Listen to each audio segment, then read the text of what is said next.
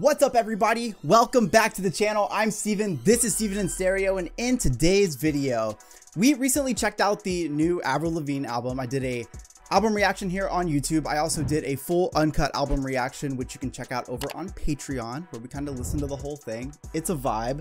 I love this album so much. I just feel like this was the era of Avril that I've kind of always wanted. I feel like growing up, hearing that first album from her, I knew that she always kind of had that in her. Obviously, she did a lot of things as an artist, a lot of diversity in her catalog, but her coming to this style, giving it that, you know, modern twist to that sort of punk and pop punk feeling is really awesome. Definitely reminds me of the early 2000s. Anyways, I did that album reaction and I loved it.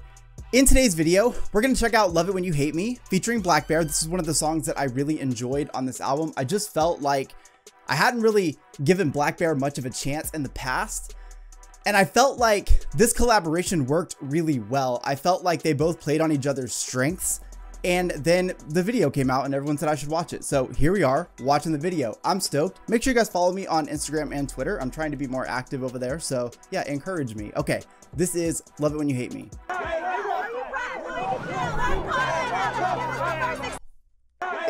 Indicted for falling in love too many times.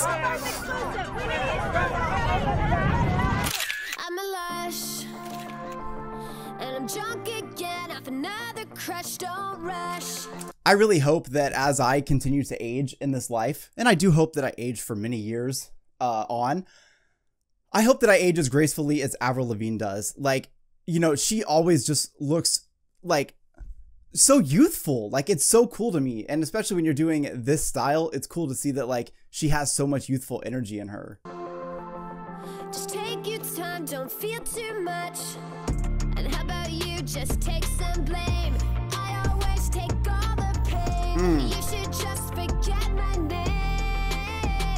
Oh my god, I love that note.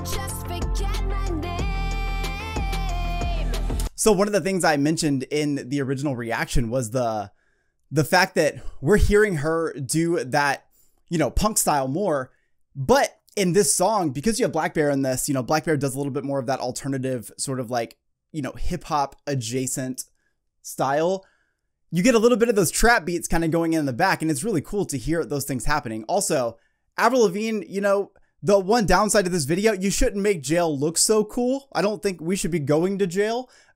Having said that, if I did, I would hope that I had this same sort of like swag that Avril is able to bring to jail with her, and the fact that they let her in with a guitar.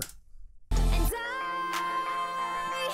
ignore all the warning signs. Fall for you That's so sick.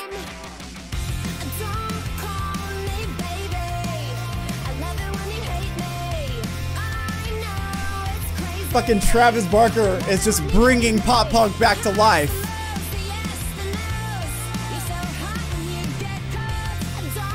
Woo!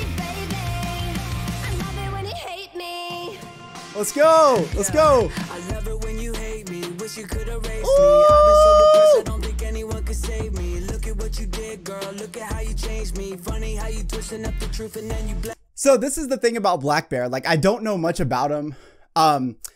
And it's cool to see that, like, not only does he bring a little bit of that alternative style into music, but it seems as though, like, that is something he's heavily influenced by, at least judging by the style that I'm seeing off of this. You know, he's covered in tattoos. He's, you know, got the pink hair, very, like, punk rock feeling in this.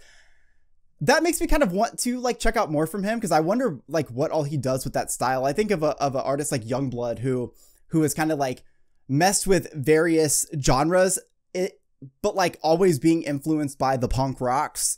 So I definitely feel like more blackbear in the future.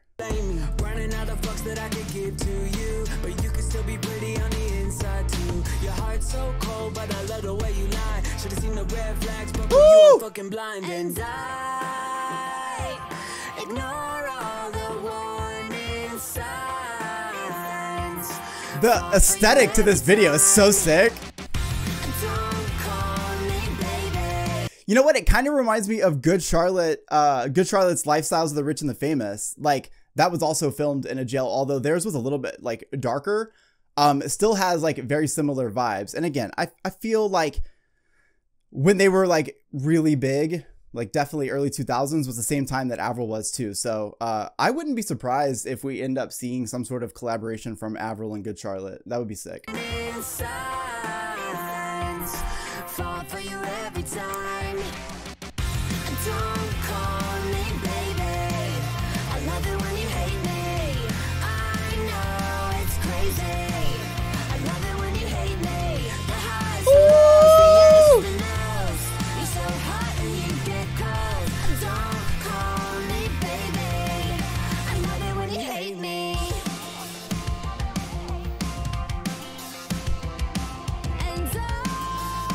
God, her vocals are so good. So Canadian.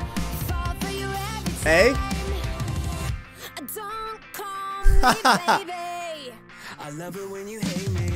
Yo, blackbear's got some really good teeth. Let me see if I can catch it. I don't think I'm gonna be able to catch it. No, I can't. They're really white and really straight. I'm super envious. Yeah, dude, what? You got the punk rocks, but you also have good teeth? Like, I'm okay with that. I feel like good hygiene is fucking dope. I feel like everyone should have good hygiene. I love it when you hate me. I know it's crazy. I love it when you hate me. The highs, the lows, the yes, the no's. You're so hot and you get cold. Don't call me baby. I love it when you hate me. That's dope.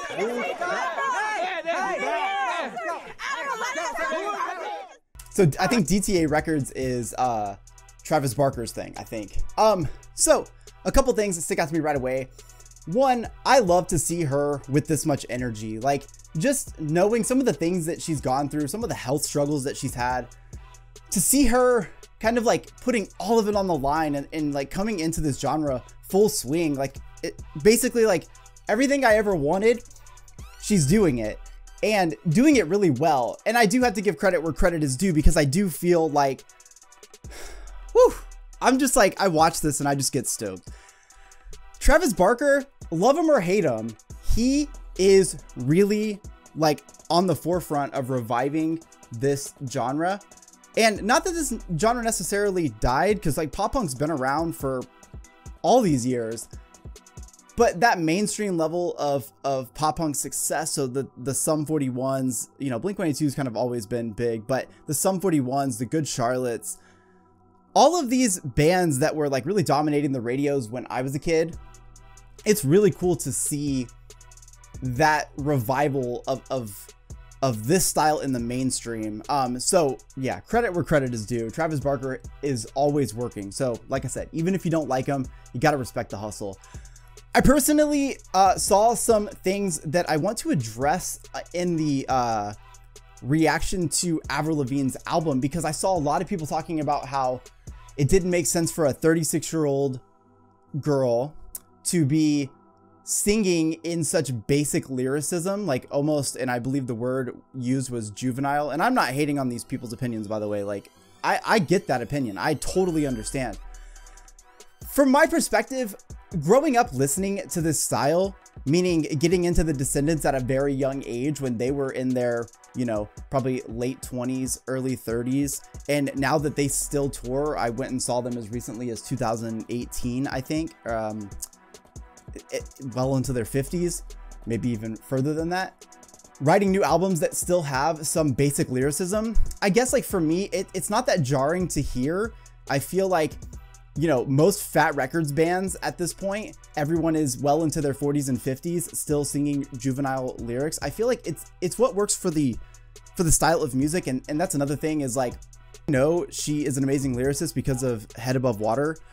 And I feel like when you're going into this style, you want to do your best to approach the style with paying respects to it, bringing your own influence on it, but keeping things, you know, somewhat similar to that style. And this more simplistic style of lyricism works really well for this. So I guess like my opinion on it is, if you're gonna do this style, this is the right lyricism. Like, yes, there's times when I want to hear some like Bad Religion style lyrics where like, it doesn't matter how many times you read the lyrics, you're never gonna understand them because the thinking is so outside the box. But when it comes to just like fun pop punk, singing about love and emotions and things like that, this is the style. So that's my only opinion on it. I gotta say, seeing her in this video, again, so youthful, that youthful energy coming to life. And I keep using the word youthful because this is a very youth-esque genre. I feel like this is where, you know, kids that were kind of like outcast in school, I associate myself with this a lot because I was an introvert who didn't have a ton of friends, but this is what mattered to me. Those things, you know, translate really well when somebody is bringing the full force of that. And you totally see that in here. Avril looks like she's having the time of her life. I feel like just the various attitudes that we're getting in here, you know, the little heart sign and then the middle finger. I just feel like that is an approach that I've wanted from her forever. So it's fucking cool to see it here. Blackbear killed this shit. I didn't realize how into like the alternative style he was. I actually thought he was like just a like rap dude that just happened to love some pop punk here and there, but I definitely need to check out more of him because he kind of reminds me of Youngblood, but like in a different way. Like obviously Youngblood's style is very different, but the way that they both kind of brought alternative music into different genres is pretty sick. Overall, I'm so glad to see this style running and doing so well. It seems as though Avril's album is doing really well, and I've talked about this before, but you know, because this style, you know, hasn't been popular for so long, it's amazing to see artists that could do any style that they want go back and do this instead, because yes, you do it for less money. And I talk about that a lot. Like, this isn't the most popular style in the world, but you get a chance to do what you're passionate about and in turn bring this back to the mainstream. Avril Lavigne is a major artist. Machine Gun Kelly, major artist. Travis Barker will forever be a major artist. So when these artists are putting their efforts into this, we have no choice but to stand. So I hope you guys enjoyed this video. Make sure to check out the full uncut album reaction over on Patreon. Links in the description. I don't do sponsorships because that shit's whack. So in exchange for that, you know, I am very thankful to have my Patreon supporters. I couldn't hear what you said. I said I'm thankful to have my Patreon supporters because of you guys. I don't have to take sponsorships, and I appreciate you. You guys make the channel everything that it is. So I love you all. Let me know in the comment section what you guys thought of this video. I'll see you in the next one. Peace.